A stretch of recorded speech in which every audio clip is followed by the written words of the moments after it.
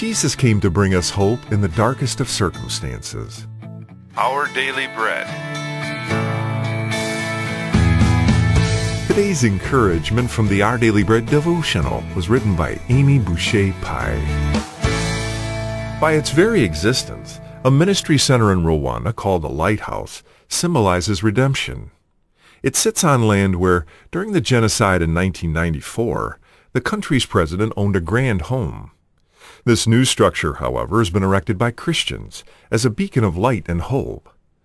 Housed there is a Bible institute to raise up a new generation of Christian leaders, along with a hotel, restaurant, and other services for the community. Out of the ashes has come new life.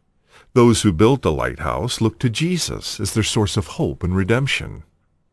When Jesus went to the synagogue in Nazareth on the Sabbath, he read from the book of Isaiah and announced that he was the Anointed One to proclaim the Lord's favor. He was the one who came to bind up the brokenhearted and offer redemption and forgiveness. In Jesus we see beauty coming from the ashes. We find the atrocities of the Rwandan genocide, where intertribal fighting cost more than 500,000 lives, mind-boggling and harrowing, and we hardly know what to say about them. And yet we know that the Lord can redeem the atrocities, either here on earth or in heaven. He who bestows the oil of joy instead of mourning gives us hope even in the midst of the darkest of situations. Today's Our Daily Bread devotional scripture reading is from Isaiah chapter 61, verses 1 through 6. The Spirit of the Sovereign Lord is on me, because the Lord has anointed me to proclaim good news to the poor.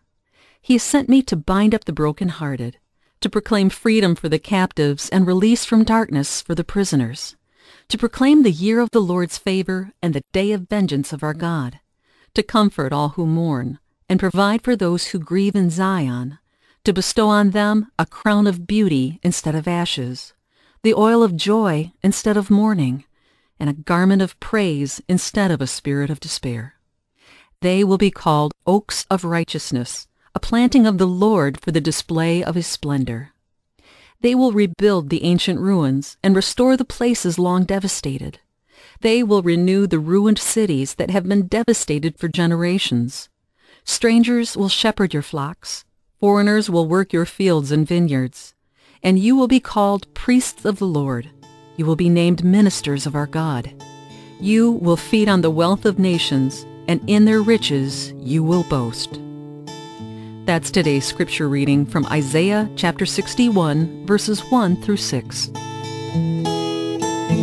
Let's pray. Lord Jesus Christ, our hearts hurt when we hear about the pain and suffering that some endure. Have mercy, we pray. In your name, amen.